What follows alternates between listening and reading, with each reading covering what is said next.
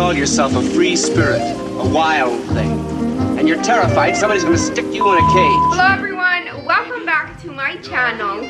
For today's video, I'm gonna show you guys how to make an entryway table, and honestly, I want to say this was anywhere from like $15, $20 max. Me, that's a really great deal just because I looked on Amazon, I looked on IKEA, and a lot of their entryway tables are, I guess the lowest priced is about $60, $70, $80, and I always like to think, can I make it for cheaper? And if I can, then usually I go that route, which is what I did. For this build, I pretty much just made the measurements custom to what I needed. Now, if you want this to be bigger or larger, then obviously you're gonna have different measurements than I did. However, if you make this exact same one, I'm gonna show you the measurements so that you really don't have to do any math, because sometimes that's the hardest part. Not the building, not the putting together, the cutting, the math part. All right, so this build is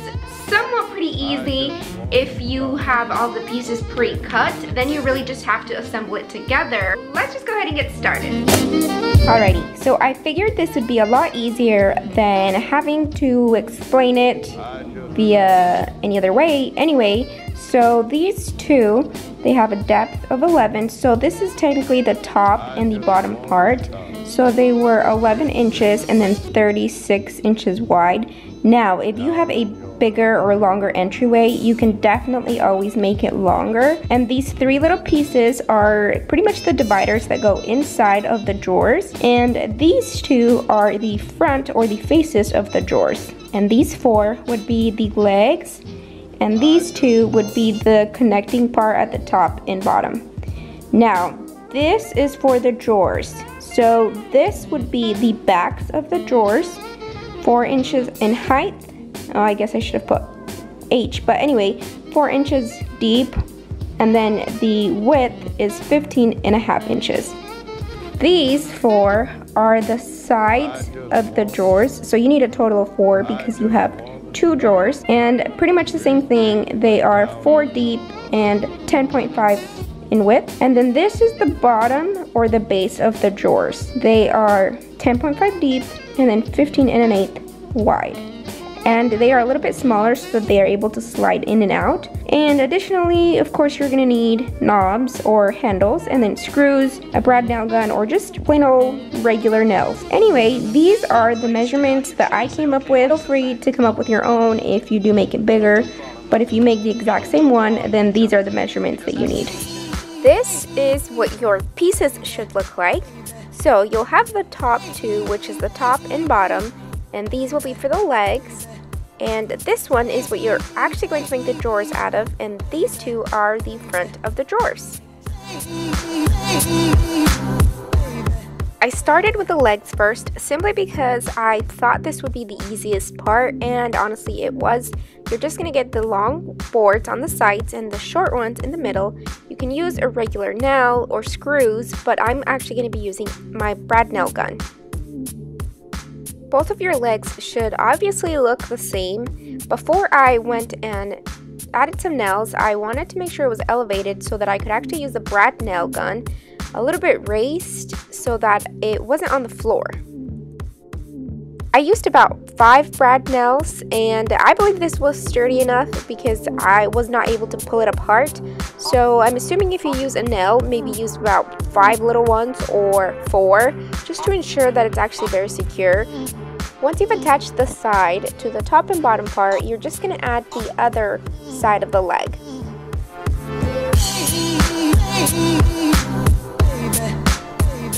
And this is how your first leg should look like. Pretty much a long rectangle. The next part that I did was attach the legs to the bottom of the entryway table.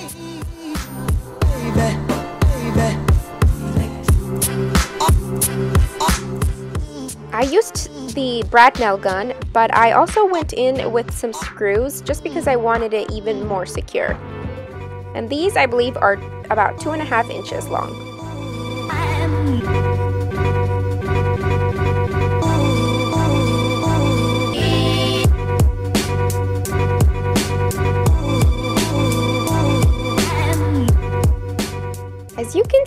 it looks pretty good as is, just a simple entryway table, but I wanted mine to have drawers because I wanted to put all of my dog's harness and leashes in there, just because we usually use these every single day. So that's why I wanted to add drawers, but you could honestly just leave it like this if this is how you like it. In this next step, I'm pretty much just figuring out the center of the board so that I can make lines and so that I know where my center pieces are going to be.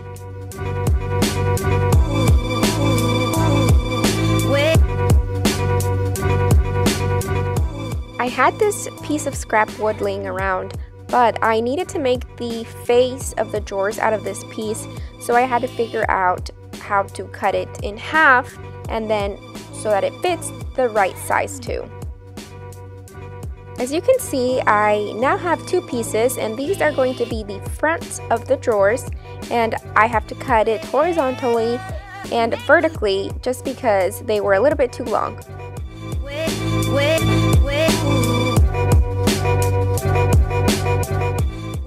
Next, I cut the three pieces that would be going into the middle part or the inside, which are pretty much the drawer dividers.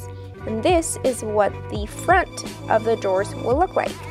Next, it was time to attach the sides or the dividers, and for this step I used screws as well as the brad nail gun. And I left a little bit on the front just because that's where the front of the drawer will rest.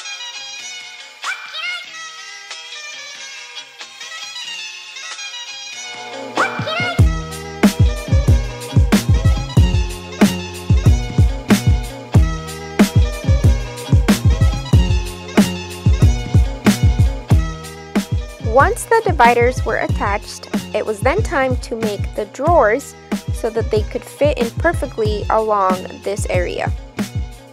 So for this piece, it's actually, I believe, particle board, which is super inexpensive. For this board, I think it was like $2 or something. You're gonna need two of them, but here I am measuring the insides or the sides of the drawers.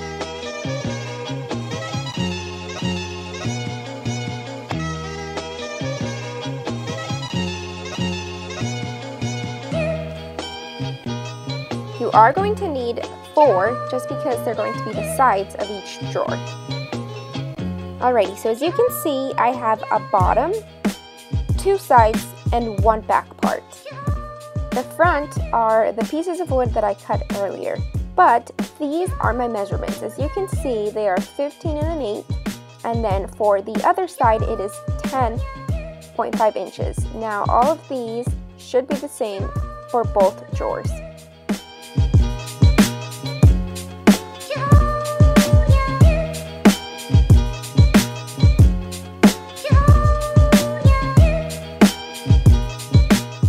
Next, it was simply time to assemble the drawer. And I started with the sides first just because I found it to be easier. I did use the brad nail gun and only the brad nail gun just because, like I said, this is particle board, so it doesn't need to be very, very sturdy. And the brad nail gun does a very good job at keeping them together.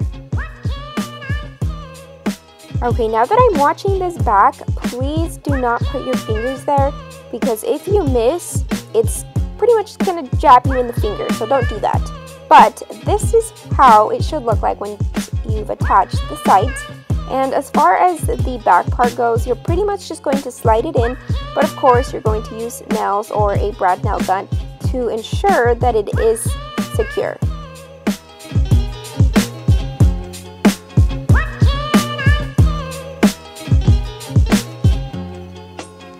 And once you've attached the back part, you're pretty much done. As you can see, it already is starting to look like a drawer. It's only missing the front.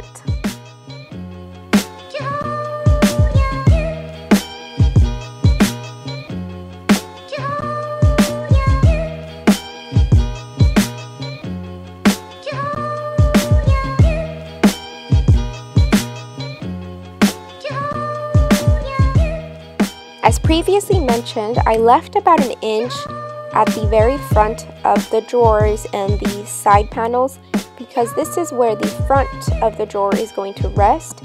So so that it's pretty much flush with the bottom.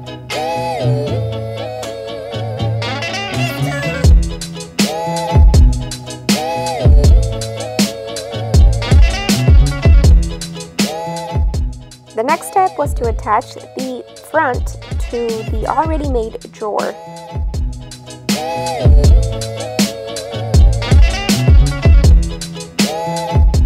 Whenever you use nails or screws, you can always go back and add some wood filler to pretty much erase them or conceal them, and look how good this drawer looks, guys.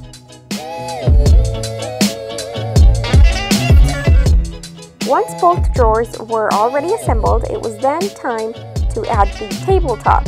And this was fairly easy because all I really needed to do was staple down or use the brad nail gun to secure it.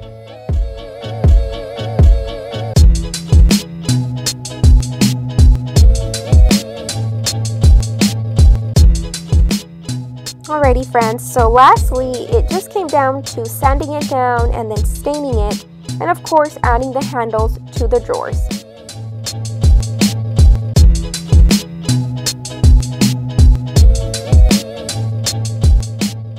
And voila, she's all done. Now it's just time to style it and show you guys what it looks like.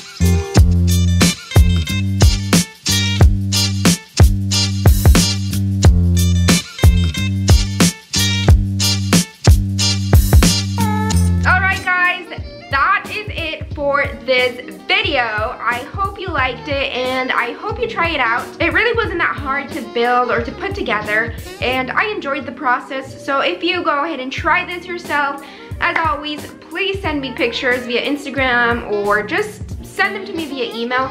I love to see whenever you recreate any of the DIYs. Some of you have sent me videos and pictures and just shown me how you've used them, and that makes me really happy because I know that videos I'm making, some people are actually using them or putting them to good use. Thank you so much for watching this video. If you're not subscribed, please do so. It helps out my little channel, and I also hope that you follow me over on Instagram.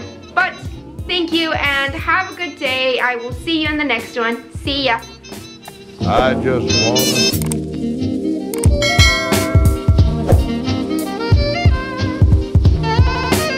I just wanna stop a great big place.